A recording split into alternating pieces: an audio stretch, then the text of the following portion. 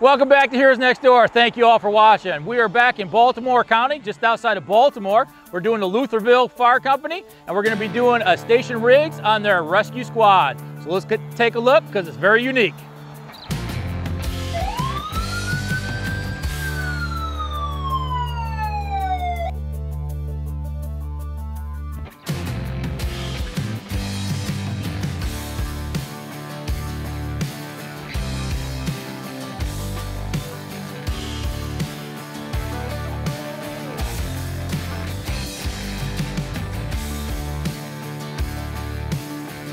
So today we're going to meet up with one of the firefighters here. He's a volunteer. His name is Chris. He's going to walk us through this vehicle. Hey, nice to meet you, Chris. Thanks for inviting us down. Yeah, absolutely. Thanks for coming. So I hear this is a pretty unique vehicle. Can you explain to me what this is? So this is a 2008 Pierce Velocity with a 10-ton international crane on the top of it.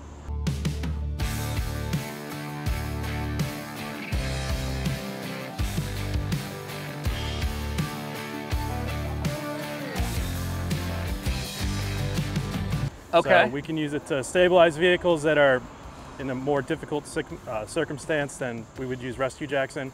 We can also use the rescue jacks or other ways to stabilize the vehicle. Okay. So this is set up to be just a rescue? It's not an engine? It doesn't have any water on it? So in Baltimore County, you're either an engine, you're a rescue squad, or you're a ladder truck. There's no in between. Okay. So okay. Can you talk us through the front of the cab? What you got up front? Yeah. So I mean, it's just a pretty basic cab. Driver's compartment.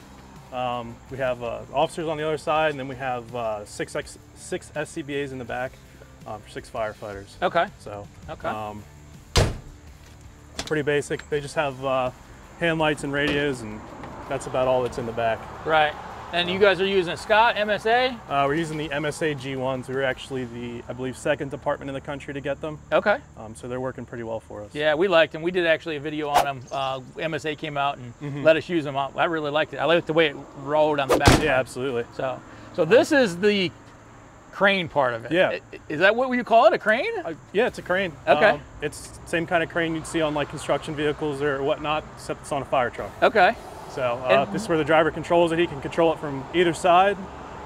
It articulates out each side? Yep, so it goes around. Yep, there's a platform on both sides of the vehicle. Okay. So, yep.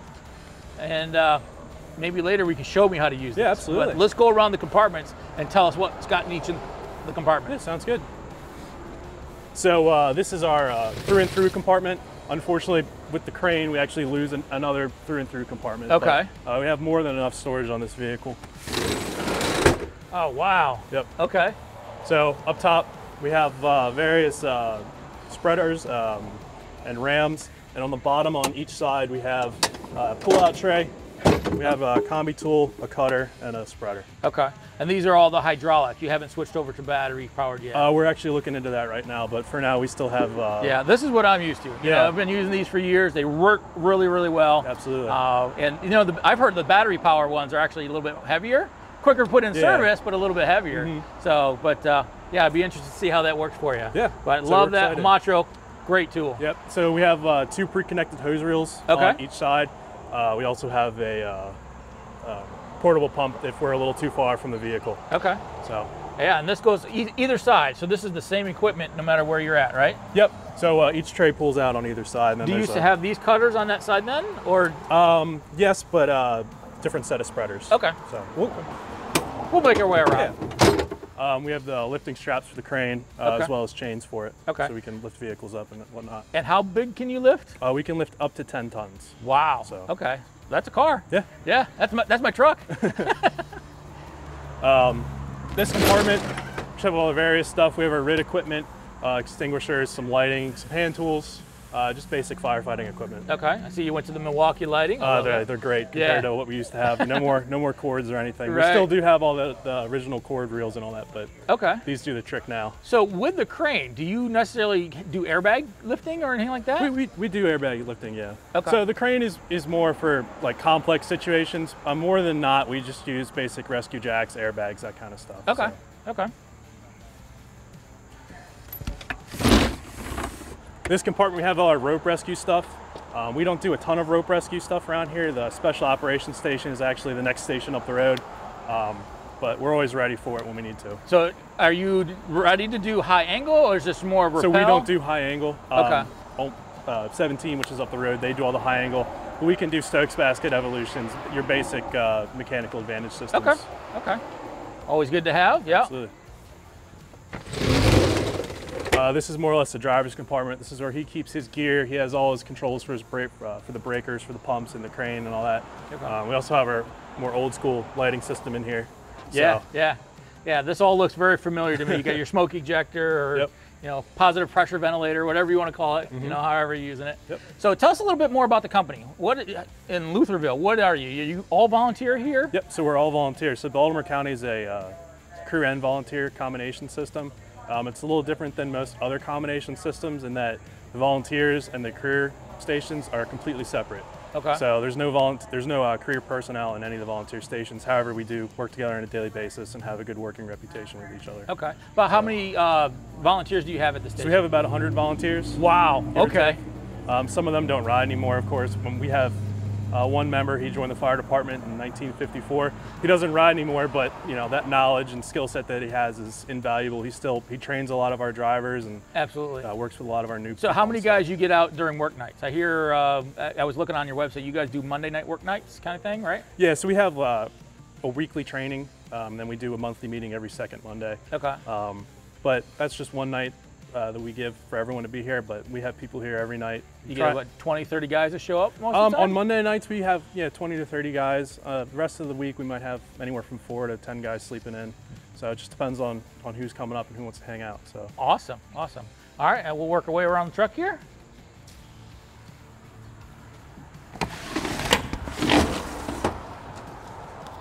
So up here we just have all our various poles, hooks and everything, as well as our ground anchor system. In here we have our Stokes basket for RIT operations, or if we need to use a Stokes basket. It's currently set up for RIT, so all we got to do is throw some hand tools in there and we can drag it to the fire scene. Awesome. Looks like you got a couple chainsaws or K12s at least, yeah. So down here we have our portable winch. We have a 10-ton winch on the front. This is a 2.5-ton winch. Okay. So we can hook this up to the side or any tow hitch. It just plugs right into there. Right. So, as well as our come along. So this is you take this one off. Yep, so this just comes right out and gets plugged right into the side and you're good to go. Okay.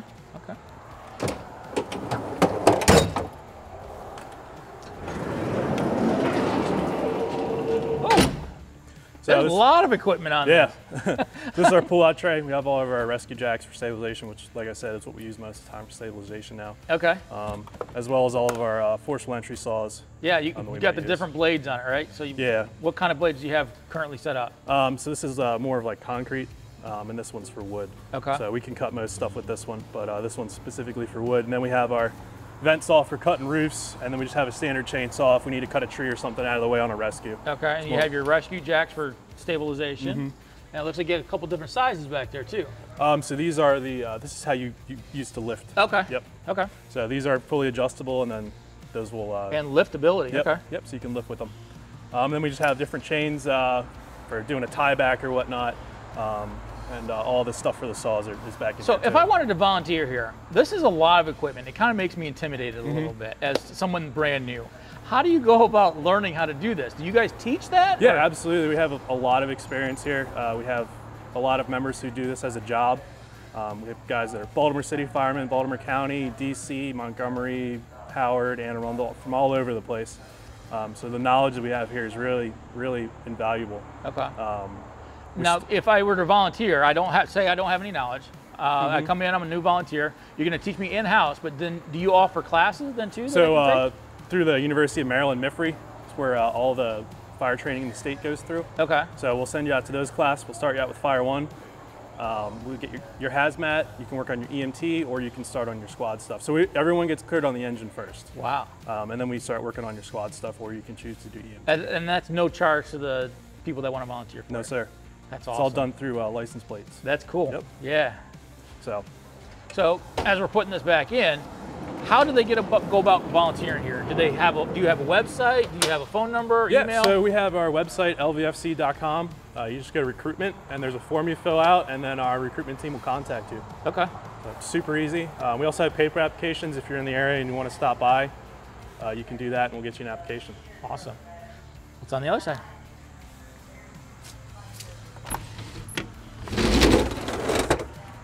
So this is more or less the toolbox for the rescue squad. We have our air lines, electric. This is all our hand tools. Wow. Okay. Yep. Yeah, different built right wrenches and in. stuff. Yep. Love the drawer system. Yeah. Did you guys have that specially made, or did that come with Pierce? So everything you see for the most part is how the squad came in 2008. Okay. Yeah, that's a good way to do it. I love that you labeled it too. So yeah. you know, even as a rookie that coming in, I know exactly where they need to go. So all of our hand tools and stuff. We were lucky enough to get a pretty large donation from Milwaukee about 2 years ago. Okay. So we got all new hand tools and lighting from them. Yeah, they are the up and coming supplier of rescue tools. Oh, absolutely, yeah.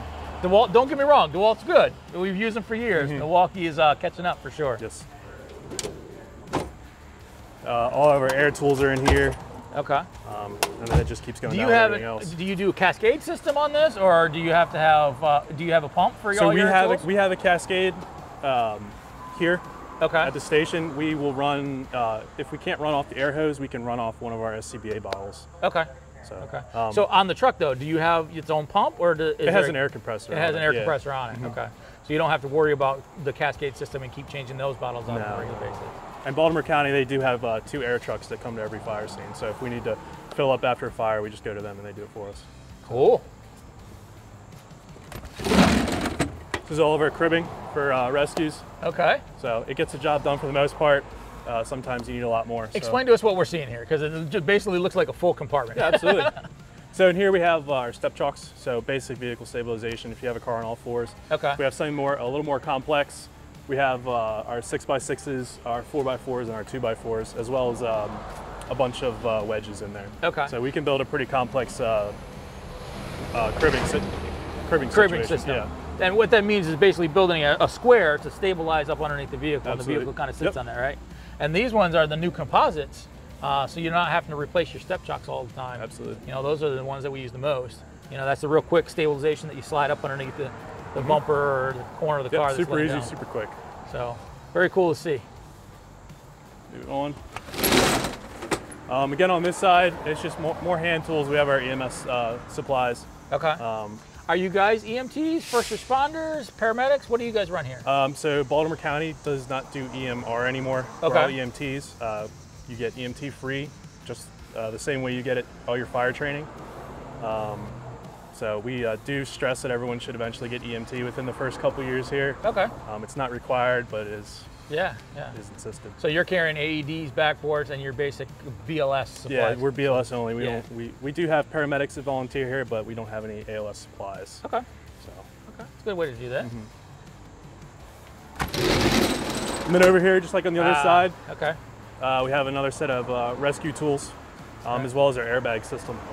So everything we run is Hamatro. Okay. So makes it easy connection across the board. So can we pull one of these things out, just kind of show the viewers what the cutters from Hamatro look like? Maybe take a spreader versus a cutter. So this is a combi tool. Okay, and what does that mean? So a combi tool is a combination between a cutter and a spreader. The only difference with a combi tool is it actually acts as a scissor. Okay.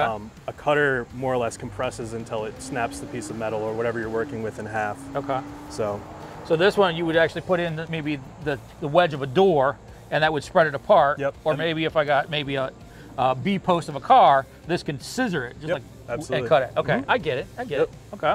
And the other one below that? So this is a spreader. This is solely for spreading. Okay. Now that looks like it's spread a lot wider than that one. Is that correct? Absolutely, yeah. And we have different lengths of spreaders on here as well. So depending on what we're working with, how whether it be a semi truck or just a little sedan, we'll determine which tools we're using. Okay. And up top, it looks like you got a couple rams also. Yep. So up here we have various different size rams. And what would a ram be used for? So a ram would be used if you had the dashboard sometimes will come down on your legs, and it just has a lot more room to be able to spread things apart. Okay. So we can spread from the back behind you all the way to the front and make a big gap. Basically open up the car a little bit. Yeah, absolutely. Okay, I get it. And then we also have our cutters. Okay. So these are O cutters. So this is more or less compresses until it breaks the metal. Okay. Instead of cutting like a scissor. So why would you use this one over the combi tool? So the combi tool is has a lower pressure, so it can cut less. This can cut a lot more. So this will cut about 310,000 pounds of force. Okay, that'll go through pretty much any car. Yes, sir. That's awesome to see. So, you have awesome complement of tools on this truck. Yeah, we're very fortunate to have what we have on here. Right, we're lucky. So that's pretty much the truck. However, I would love to see how that crane works. I've never seen it yet.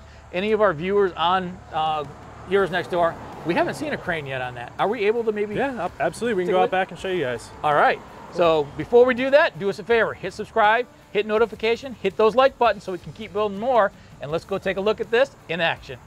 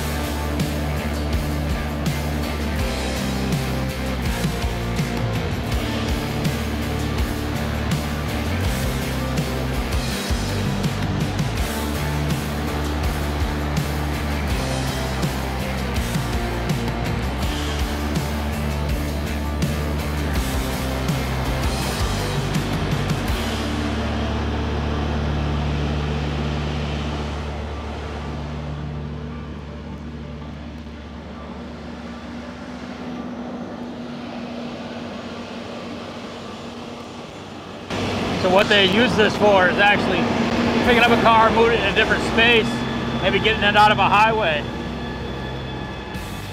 getting it off a patient, pulling it out of a creek.